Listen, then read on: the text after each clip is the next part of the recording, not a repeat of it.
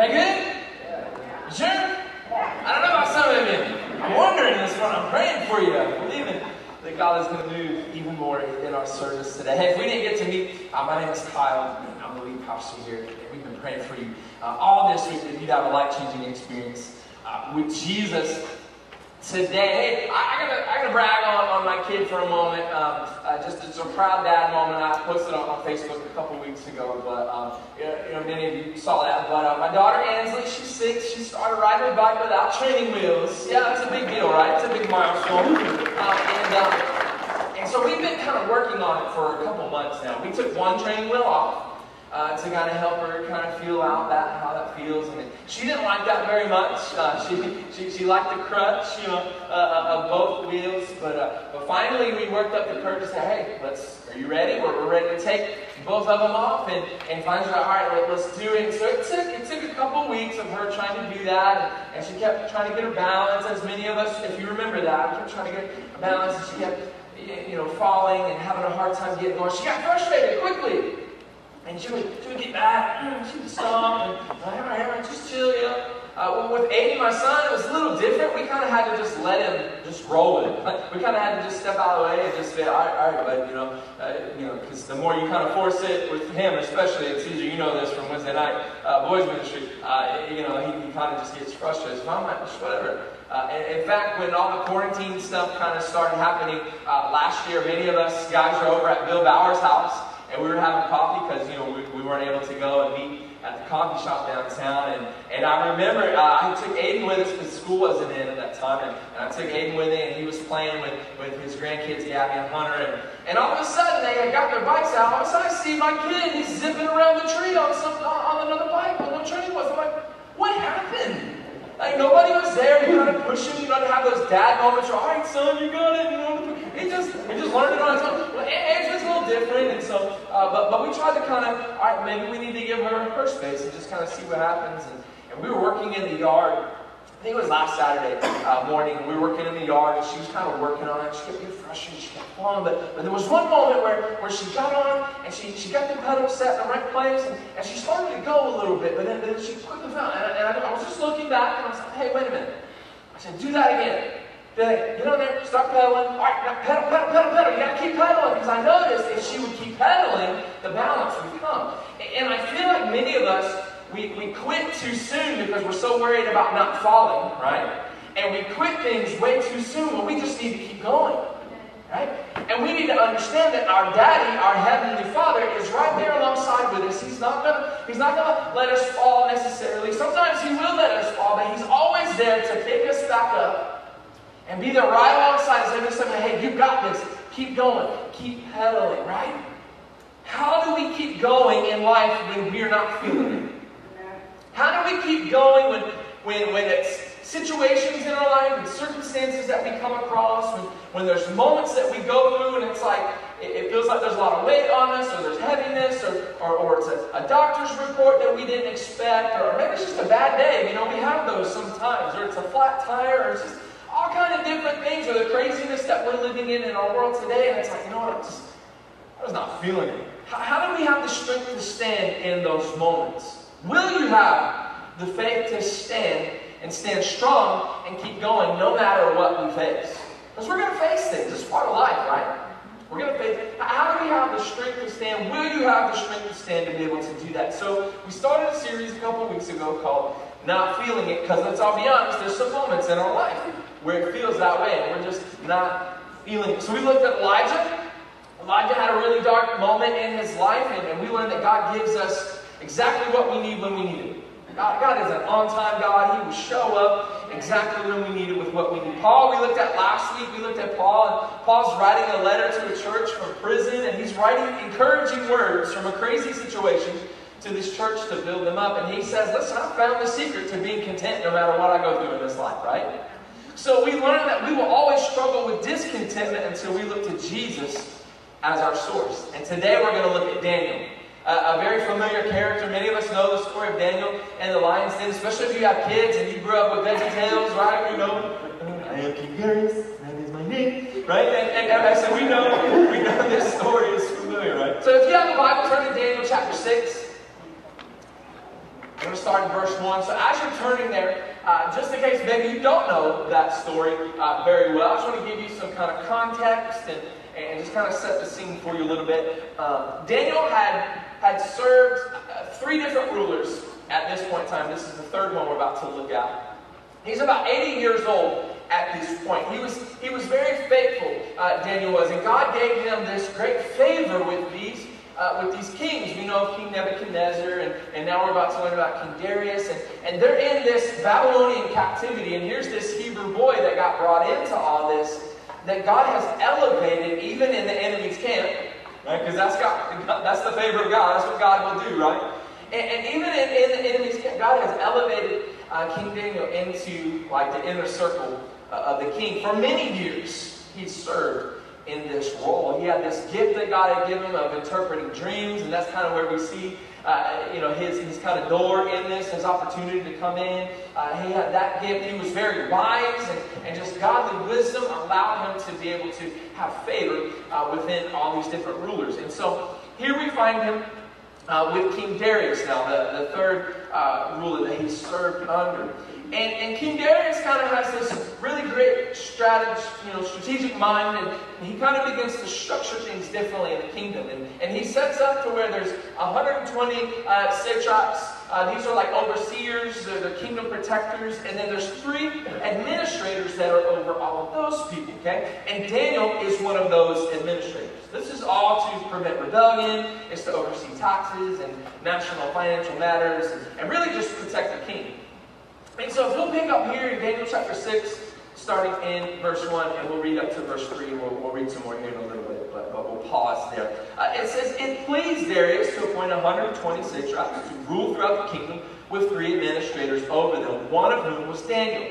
The satraps were made accountable to them so that the king might not suffer loss. Now Daniel so distinguished himself among the administrators and the satraps by his exceptional qualities that the king planned to set him over the whole kingdom." Right? Let's pray. Jesus, we love you. And God, I thank you so much for your word. That God, this is something that we can stand on.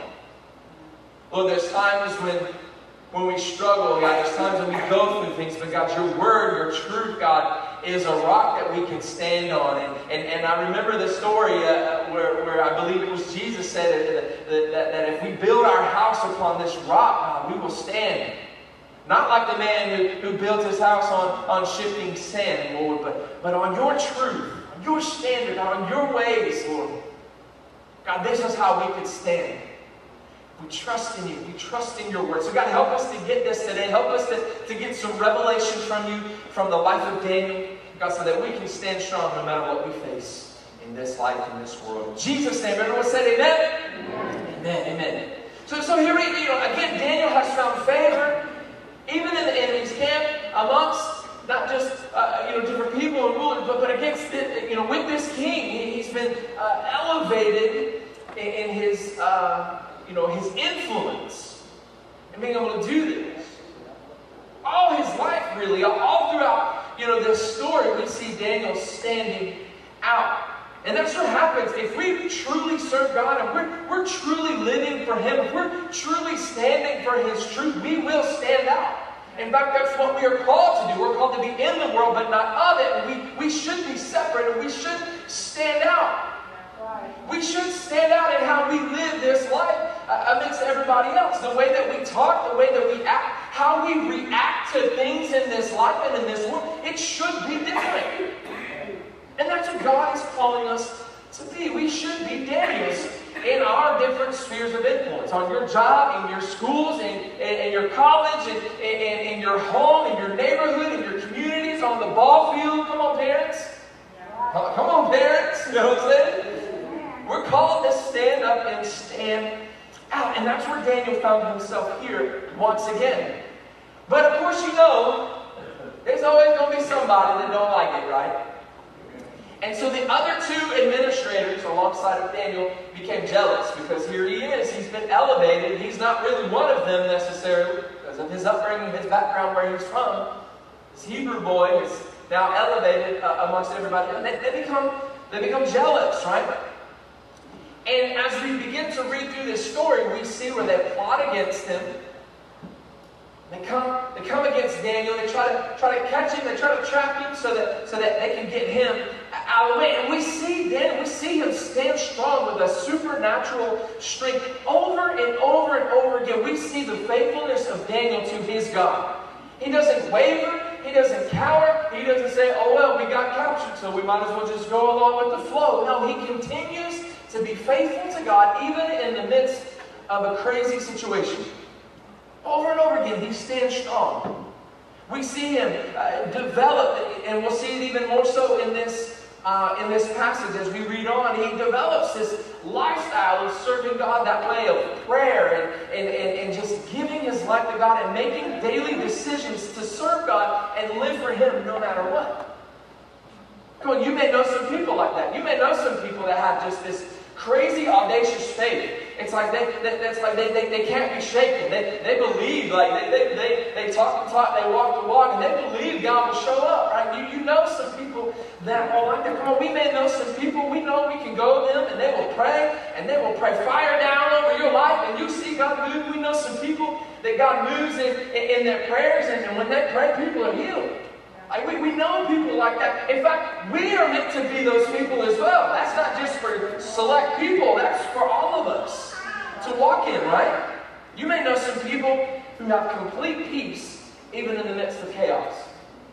We may know some of those people. But guess what? That didn't just happen in their life overnight. The way that Daniel was and the way he conducted himself and lived his life, that just didn't happen and develop overnight. That was who he was. That was ingrained and instilled in his life. And that's something that he held on to. This stuff doesn't just happen. It came from a lifestyle of prayer. It came from a lifestyle of faith. It came from a lifestyle of saying, "Hey God, I'm going to serve you no matter what," and not wavering and not caving and not cowering. It was built into his life. It was a lifestyle. Didn't just happen overnight. So what I want to do is I want to help some of you. I want to help all of us be like Daniel, no matter what comes our way, to where we can stand. Anybody want to stand strong? Come on, in the days we are living in, anybody need to stand strong? Come on. So I want to help you with that. 3 truths to help you stand strong, even when you are not feeling it. Because you can stand strong. You can stand, even though the world may be falling down around you, we can stand strong. But it's not by our might, it's not by our power, but only by the Spirit of the living God. Come on, somebody. Right? We can, though. We can. Even when we don't feel like it, we can. Even when something seems impossible, we can stand. Even when the odds are stacked against us, we can stand. And it's not going to be your strength. It's not going to be your giftings. It's not going to be your abilities. It's not going to be your good looks. It's not going to be your status. It's not going to be how much money you make. It's not going to be any of those things that we put so much on. It's all going to be from our ability to trust God. So here's 3 truths, right? Because your ability to stand is determined by your willingness to trust God no matter what. And the reality is, before we even get into anything else, is that life can be tough, right? Anybody know that? Life can be tough. People can be cruel. Anybody know that? And man, the enemy, the devil, he don't like you. Right? So there's going to be things that we face, and we've got to learn how to stand strong no matter what. Here's 3 truths when you're not feeling it. Ready? Number 1, when God raises you up, expect opposition. It's gonna come in some way, shape, or form. Whether it's people, a person, a situation, the enemy, we're going to face opposition, right? We're not promised that everything's just going to be perfect, but we are promised that we can have strength to stand and get through. You might come to a place in your life that everything's good and you're excited about your faith. God, you're growing in your relationship with God, and there's all kind of maybe good things. Maybe you're experiencing some blessings in your life. Maybe you got a promotion, or maybe things are going well. You did good on the test, right? And whatever it may be, maybe things are going good, but then all of a sudden something tries to tear you down. Maybe it's a situation, a doctor's report, something you see on the news, right? The news is going to tear you down, so don't be so caught up in the news, right? There's bad news out there. Let's just throw that out there. You don't have to watch the news to know that, right? But maybe it's a person that might tear you down. You might have people, it might even be some close people that end up tearing you down. Family, friends, it might even be some church folks sometimes. Shouldn't be that way, right? And there may be some things that God has called you to stand up for.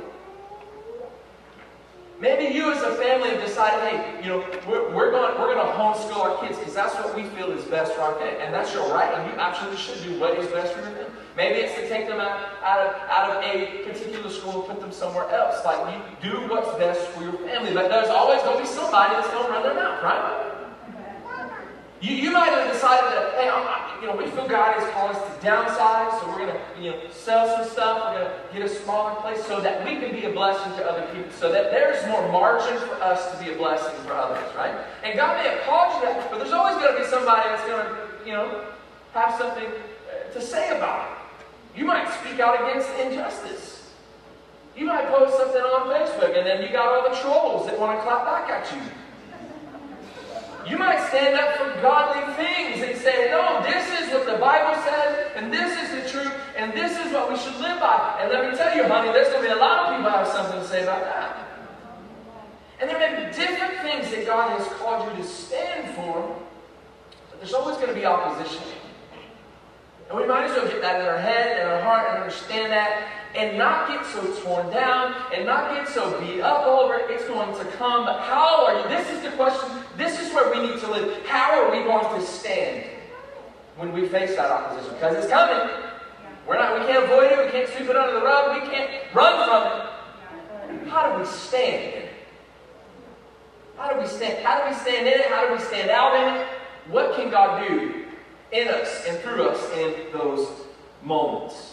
God may try to raise you up, and others may tear you down. Even in our world, people may say, hey, listen, you're just being too religious. You're just being one of those holy rollers. There's always going to be somebody that tries to do something. There's an actual thing, it's called a crab syndrome. You can Google it, look it up, right? But if you put crabs in a bucket, one may try to climb out, but the other crabs will tear it down. Hey, if we can't be free, nobody can be free, right? And it's an actual thing. Trust me. But there's going to be opposition in your life. It might be a person. It might be difficulties. It might be your finances, your family, your health, your job. It could be so many different things. It might be a spiritual attack. Either way, some opposition at times in our life are going to try to bring us down. How do we stand in those moments? Daniel has continued favor. We see that throughout his story. And here we have these politicians that now want to try to bring Daniel down. So let's try to find some dirt on him, right? We don't know about that, do we? Right? Let's try to run an ad campaign against Daniel, and let's try to slander his name. Right? We've never seen that before. Nothing's new under the sun, is it? So they try to come up against Daniel. They try to catch him. They try to do something to go against him, and they realize Daniel's he's got nothing. We can't find anything. We can't dig up any dirt. This guy's squeaky clean. What are we going to do? So they come up with a scheme because they know if they go against his faith, either he's going to go against his God or he's going to go against the king. And if he goes against the king, boom, got it. So they come up with this plan and this scheme. Come on, start back if you got your Bible still open. Daniel 6, verse 4. Let's keep reading. At this, the administrators and the satraps tried to find grounds for charges against Daniel in his conduct of government affairs, but they were unable to do so. They could find no corruption in him because he was trustworthy and neither corrupt nor negligent. Finally, these men said, we will never find any basis for charges against this man, Daniel, unless it has something to do with the law of his God. There's a false idea. Serving God means that nothing will ever go wrong in our life. That is a big lie, and it's just not true. Right? We're going to face opposition, because here's the deal. We don't wrestle with flesh and blood, we wrestle with principalities and powers, right? There's a very real enemy of our soul who does not like you and wants to take you out. And here's just a side truth for you. If you're not ready to face opposition for being obedient to God, you're not ready to be used by God. It's just the reality of it. You're going to face opposition, even sometimes when we have to go against the grain. As long as we're obedient to God, we might offend people. We might come against people, but I'm not going to come against God. I'm not going to offend God. So these other two administrators, they butter up the king, and they're like, oh, your eyes are number one. King Darius, your muscles are number one. King Darius, you are number one. Your robe is made from the finest linen in the land. You're rocking the Jordan sandals. You King Darius, you are the GOAT. Like the greatest of all time. You know, they try to butter up the king, and they're really, and then they come in like, listen, King Darius, come on. If we just set this decree, if we say that nobody can pray to any other god but you, because you are worthy, and we are not worthy, you know. But if we set this decree to where nobody's able to pray to anyone other than you, then for 30 days, if they do that, we throw them in the lion's den. Right? And King Darius agrees because it feels good to be told all those nice things, right? But he agrees. And so they set this decree. So what's Daniel going to do now? What's Daniel going to do? Say, well, you know, I don't want to do this. You know, I'm 80 years old now. I've lived a good life, right? I've seen some really cool things. I've been around for a minute. I've done a lot of great things. So maybe I just need to lay low, right? I'm better alive than I am dead, right? To be able to keep speaking into the king's life and all these people. And we can do that. We can try to justify things and twist things the way that we want them, right? Daniel could have easily done that. Think about, you know what? I'm just going to pray quietly. Right? I'm just going to go where nobody's going to see me. I'm just going to pray on my own, right? In my head, you know. And if they ask me, hey, are you praying? I'm just going to, no, I'm just taking a little power now. And no lie, I had a friend of mine when we were teenagers in youth group. Now, you teenagers, don't do this, because I'm going to call you out on it. But we would sit in the back, like some of you in the church do every week. And it would sit in the back. And he would lean, and Ted generally know him, but I'm not going to call his name out, because I don't want to call him out like that. But he would lean his head on the pew like this, and he would tell people he was praying, but he wasn't praying. he was sleeping every week. He would tell people he was praying. I'm telling teenagers, adults don't do that either. I'll call you out. You better wake up! What's Daniel going to do? Is he going to stop praying? Is he going to give in? When they start mandating things, quietly. Is he going to pray silently and just kind of keep it under wraps? Or is he going to keep praying and risk death? How did he have such audacious faith to stand strong? Verse 10. Daniel 6, verse 10. Now when Daniel learned that the decree had been published, he went home to his upstairs room where the windows opened toward Jerusalem. And 3 times a day he got down on his knees and he did what, church? He prayed. He didn't cower. He didn't cave. He didn't get scared. He didn't ask God, would you remove this? Would you just come down and smoke these people and strike them down with your mighty right hand? He went 3 times a day. He got down on his knees and prayed, giving thanks to his God. And I love this line, just as he had done before. How do we stand? How do we have faith? How do we stand strong when we're not feeling it? Kneeling to pray is what gives you the strength to stand.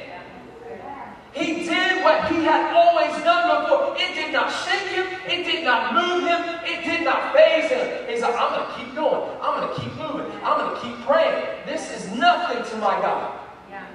And he did what he had always done before. Our first response to problems should never be panic, but it's our human nature, right?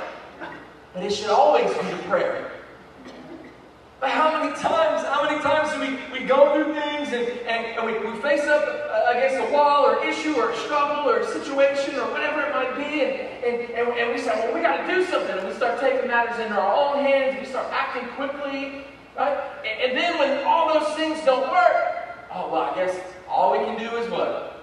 All we can do is pray. That should be our first response. Yeah, we can pray. We get to pray. Come on, the God of the universe hears your prayers. He doesn't just hear our prayers, He answers our prayers. God of all creation wants a relationship with you, wants you to trust in Him, give your life to Him. And He hears us when we call His name. Bible tells us that those that call upon the name of the Lord are saved. He hears us when we call. And He's faithful to answer. All we can do now is pray. No, we can pray through the whole thing, from start to finish. Have you cultivated a lifestyle of prayer? Or does your life, do we end up trying to working it in to wherever we can in our life and in our schedule? I'm not talking about your blessing over your food. I'm not talking about just, oh, well, I thought about God today. I'm talking about actually have you carved out time in your day and in your schedule and in your business. Oh, Pastor, I'm just too busy in this. And that's the biggest lie that we Christians believe. We are not too busy. The thing is, we value and we do what we want to do the most, right? There is time in our day to pray. We have to spend our time. If you call yourself a Christ follower, if you like to come in and you like to shout unto God every Sunday, but we don't spend time with Him the rest of the week, we're missing the whole thing. There is time in our day. We have the same amount of time every day. It's been that way since the beginning of time. We have 24 hours in our day. A good chunk of that we spend sleeping.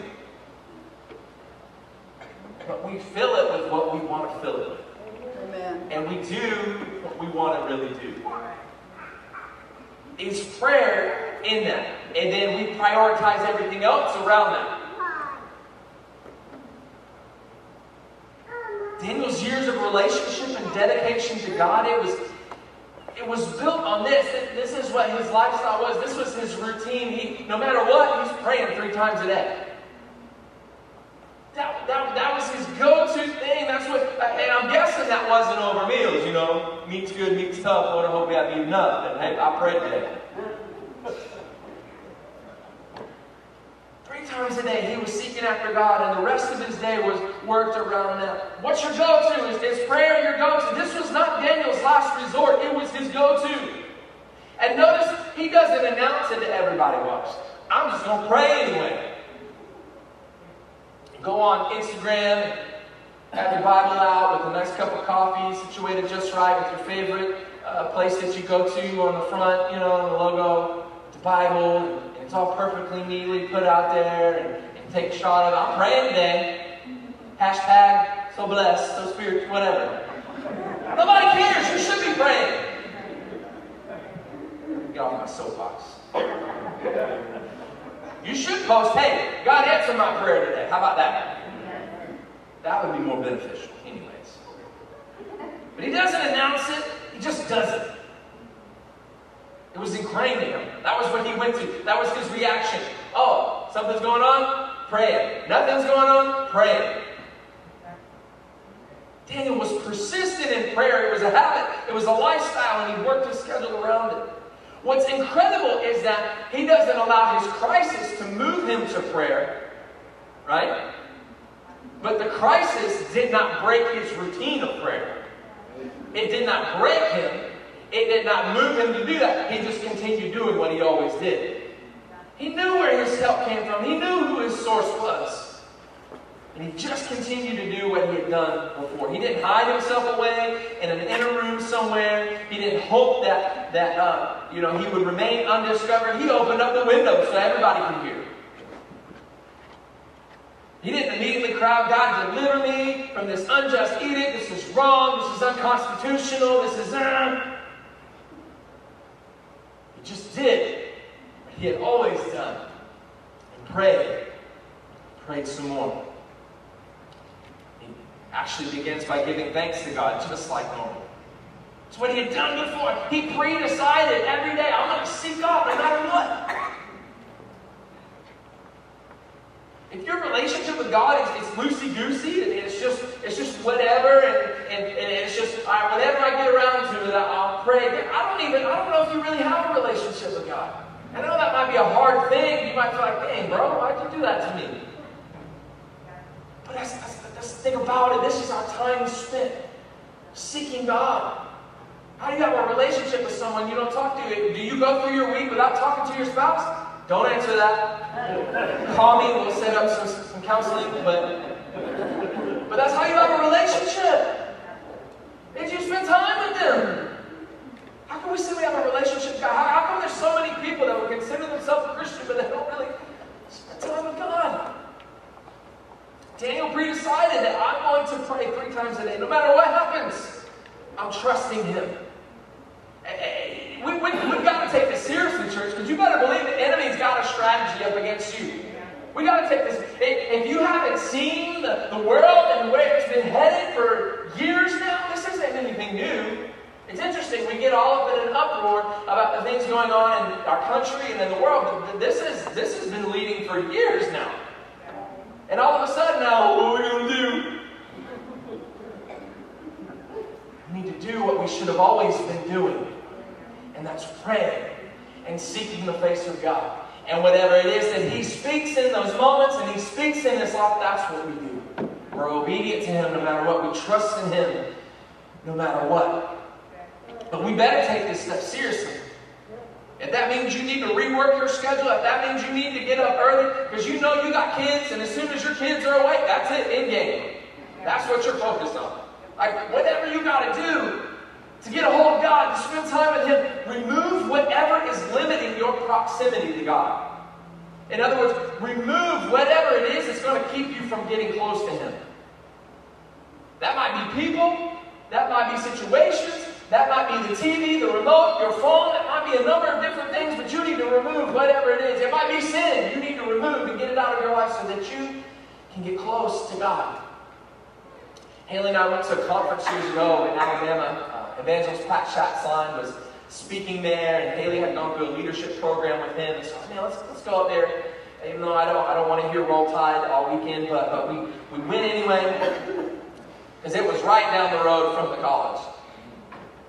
Pat's brother was the pastor at this church now. Previously, it was his father. They called the bishop.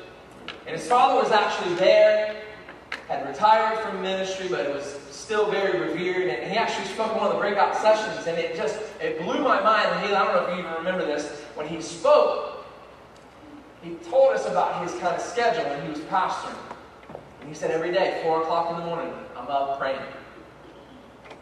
4 o'clock in the morning, y'all. Bro, I don't even know what life is at 4 o'clock in the morning. It's dark. That's what it is, because that's my eyelids. Every day, 4 o'clock in the morning. And not just like a little devotional on the phone, because it's my daily reading plan, blah, blah, blah. This was hours of seeking after God. There were other times he would say, I'd be at my office, and I'd schedule in prayer to my everyday thing, and I would tell my secretary, listen, I don't want to be bothered. Don't bother me in this time. And I thought I was like really strong, but the point of it was he valued prayer, and he saw God move in incredible ways throughout his ministry, and that church is still thriving to this day. Are we removing what's limiting us from getting a hold of God? If you don't have a daily prayer time, what's it going to take to develop one? Because I know you've heard this. This is nothing new. We know we need to pray. What's it going to take to do it? Are we going to develop that time in our life? I think of these cars nowadays. I'm so thankful for this. That will tell you how much you have left till your car is going to be out of gas. Eddie, I'm thankful for it. Because I like to live life on the edge this way. And my previous car did not have that. And Haley can tell you, I let it run out of gas so many times. I had to call her, hey, bring me a can, I'm out. How do you do that? But I'm thankful. But hey, since don't laugh, because I still live on the edge. I'll let it get to 8 miles until it's empty. I'll let it get to 5. I'll let it get to 2 one time. I know my limits. Judge me. But there have been times when I have literally been riding on fumes. Listen, Christian, listen, church. If we're living a prayerless life, we are riding on fumes. We are literally trying to get through our day every day, riding on fumes. Guess what? When those difficult moments come, we're not going to be able to stand because we're running on E. This is important. We have got to get this. I don't know what it's going to take till we finally get this. Let me give you a little bit of just some practical application real quick.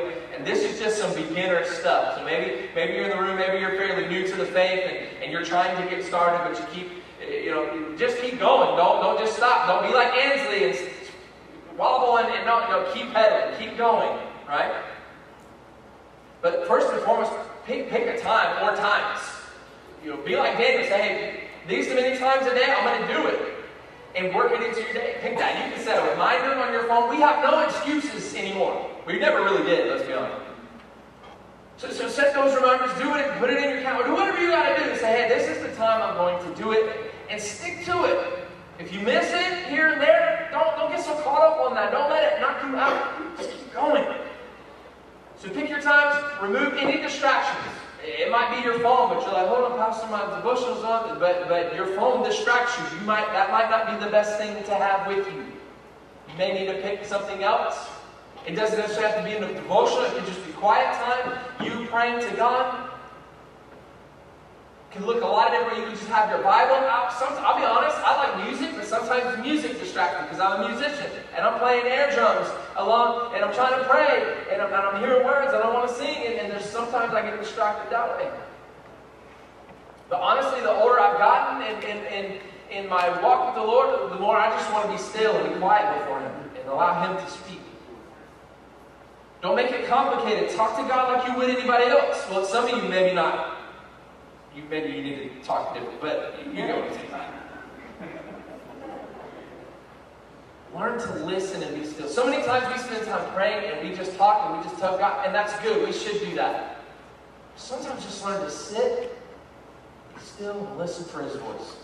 We as a society cannot sit still anymore. We don't know what that is. We don't know how to do that. I went to pick up Chinese food the other night for Haley and I, because that's kind of like our default thing. Oh, we don't want to cook. All right, Chinese, boom. And so we go, and I'm in there, and there's maybe 5 or 6 other people waiting for their order, and everybody's on their phone. We don't know how to just stop and not, I don't know what to do with my hands. It's got to have something, I got to have something in front of me. Our kids are getting that. My kids, we're just sitting watching a movie on the couch, and they're flipping upside down and doing it, and they're just kids. But we don't know. Some of that's us. We don't know what do I do. There's nothing going on. We don't know how to sit and be still. And I think that's a huge struggle and hindrance for us when we do pray. Because we don't know how to sit and just be still and not have something going on. Right? Learn how to do that in your prayer time. Learn how to work that in. How do we just, we talk to God, we pray, but then also learn how to just sit and listen for His voice. And then have something, maybe a journal or something to write down what God does speak to you. And I believe God speaks in so many different ways. I believe He'll give us thoughts. It may not be an audible thing. Sometimes people say they hear an audible. Sometimes it might be a thought. It might just be one word that you keep hearing over and over again in your head, and you just write that down. Because we want to remember what God says, right? It might be a word. It might be a picture like that means something to you. It could be a number of different ways that God is trying to speak to you. Learn to recognize that. Write it down. What are you feeling? It might not be anything. You just might sense this incredible peace in that moment. There's so many different ways that God speaks. Learn to notice that. Write it down. Don't worry so much about saying the right thing or the wrong thing or even the length of time. The most important thing is that we do it. We have to. And the more you do it and learn how to do it, the deeper that time will be. Now, the how, if you need to know that might be for another time, and I'll be glad to walk you through that. But there's something about seeking after God. And there's something about kneeling. And I don't even believe it's the actual kneeling, but it's the posture in which that means. It's a matter of just humbly coming. It's a matter of humbly coming before God. Because I believe God is speaking. You don't have to kneel. You can stand, you can sit, you can lay down. But it's the metaphor of kneeling and being humble for God. It's a posture. Just coming to God and saying, I don't know what to do in this moment. I don't know what to do in this life. God, I just need you. And it could be life is going great, God, but I still need you. Right? Learning. I come before God. Just kneel before Him because we absolutely Absolutely needed. How did Daniel stand? He stood strong before men because he knelt before God. When life gives you more than you can stand, kneel. When you hear that word cancer, kneel. When you're struggling financially, kneel. When there's things going on in your family, kneel. When everything's going good, kneel. Humbly before God, because we need Him. When things happen and you need to decide to take a stand for God, absolutely pray. You might take an amazing stand. You might need to decide, hey, my kids' ball team is keeping us from being in church. We might need to go to a different place to play. You might need to decide, man, I really want this promotion, but this business deal, it seems a little whack. It lacks some integrity. I don't know if I need to go through it. You better pray about it. Come on, young people. My boyfriend, my girlfriend, they keep pressuring me to go further than what I know I should go. And he's, my boyfriend's pressuring me to have sex. My girlfriend's pressuring me to do this. You better pray. You better be prayed up. You better leave some room for the Holy Spirit in that back seat of that car. But Pastor, what if my kid doesn't play college? Bro, he's 9 right now. Don't worry about college. But Pastor, what if I don't get that promotion? God is our provider. But Pastor, what if he doesn't want to be my boyfriend? Boy, bye. It's okay. Rejection might be protection for you. Come on. You want to have strength to stand? You want to take an amazing stand in your life? We better do it on our knees. And I can promise you this, because here's the thing. I can't guarantee you nothing bad is going to happen. I can't guarantee you you're not going to get the result that you want. Life's not a Hallmark movie. Sorry, David. Bro, this ain't Disney that we're touring around. But what I can promise you is this: when you do what's right, you can always trust God with the results. This is a matter of trusting God. It's a matter of prayer, absolutely, but it's a matter of trusting God with our life no matter what happens. No matter what we face in this world, no matter what the government tries to bring up against us, no matter what the world tries to bring up against us. It's a matter of trusting God through it all. Now, we know how this story ends. Come on, if you've been in church for a long time, you know that this story ends well for Daniel. That yes, he gets thrown in the lion's den, and no, the lions don't eat him. And yeah, I picture him just petting him. It's like a big kitty cat right there. That's just where my brain goes, y'all. But we know how this story ends. But not every story ends that way, does it? Not all of our stories, not all of our struggles end that way. And Daniel, in this moment, doesn't know how it's going to end. Right? All Daniel knew is that for 80 years, God had been faithful to him. That for 80 years, Daniel chose to be faithful to God. And guess what? If he saves me, I will trust him. If he doesn't, I will trust him. And if you read through, we're going to skip this part. We're about to skip up to verse 22. But if you read King Darius, he's devastated that he has to do this because he liked Daniel. Daniel had found favor with him. King Darius trusted him. He was going to set him up over everything, but he made this decree and he had to stick to it. But he was devastated. He didn't eat. He didn't sleep. There was no partying all night in the king's castle. He was devastated. And the first thing in the morning, King Darius wakes up and he goes in and he hollers out, "Daniel, are you there? Did God rescue you?" And in verse 22 through 23, "My God sent his angel. He shut the mouths of the lions." God didn't remove the lions. God didn't kill the lions. God didn't take them out. He just shut their mouth, right? And I believe like we need to get a hold of that today. Come on, if we would just trust in God, if we will pray, if we will seek after him, no matter what, he's going to shut the mouths of the voices that are all around us, that are in your life, maybe in your own head. God will shut those mouths. He says, he shut the mouths of the lion. They have not hurt me because I was found innocent in his sight. Nor have I ever done any wrong before you, your majesty. The king was overjoyed and gave orders to lift Daniel out of the den. And when Daniel was lifted from the den, no wound was found on him because he had trusted in his God. Come on, can you trust in God today? The king calls the guys who falsely accused Daniel, then he throws them in the pit, issued a decree that everyone in the kingdom should fear the God of Daniel. Man, you get that?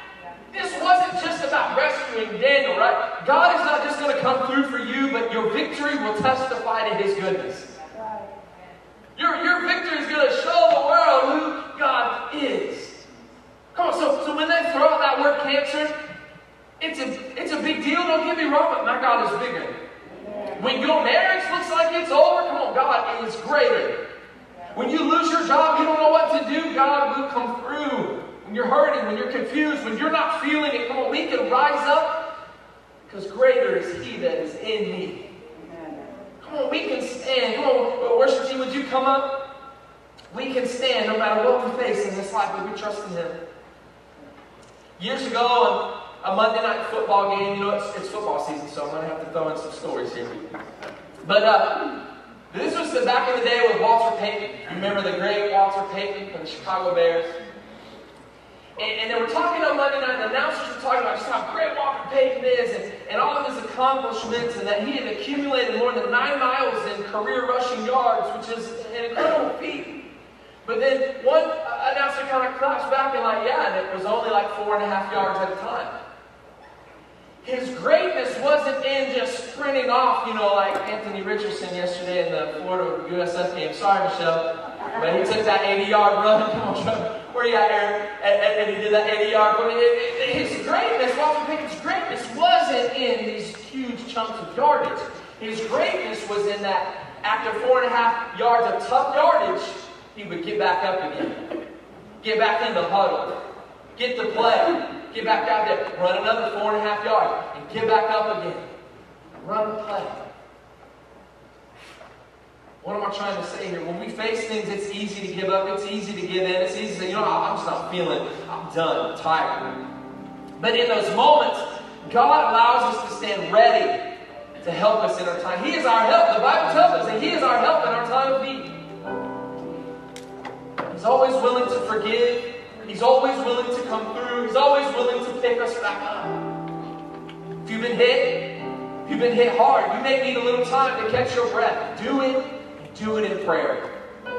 Seek God. Allow Him to restore you. Allow Him to refresh you. Do it in prayer. Pressing on, even if it means taking just one small step. If you need to grieve a loss, absolutely do that. But do it in prayer. If you need the Lord to heal your heart, do it. But do it in prayer. Don't give up. Stand strong. Stand firm. Don't decide that it's not worth it, because it absolutely is. Your life is worth it. Your family is worth it. This world is worth it. And each time you get up, you'll find that you're a little bit stronger than you were before. Each time you'll appreciate the grace of God as He carries you through situation after situation. You'll find yourself a little more resilient. You'll find yourself able to press on even more with courage. Kneeling to pray gives us strength to stand. Your ability to stand is determined, though, by your willingness to trust God no matter what. Life has a way of draining us sometimes. There's situations we go through. There's unfortunate things. There's things we didn't plan on going through. We got people that drain us. Come on. The enemy will come against us. That will drain us at times. And I want you to, I got this jug of water. Picture that as your life, right?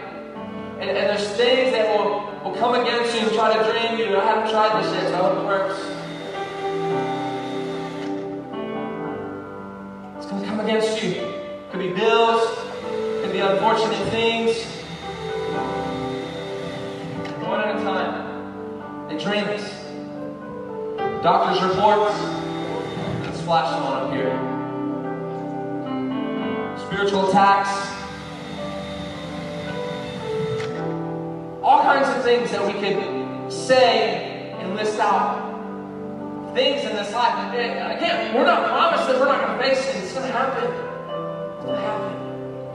But we are promised that a God that is amazing and good and loving and just and merciful will come into our life. He'll help us pick up the pieces. Come on. And I love God because He mends our broken heart.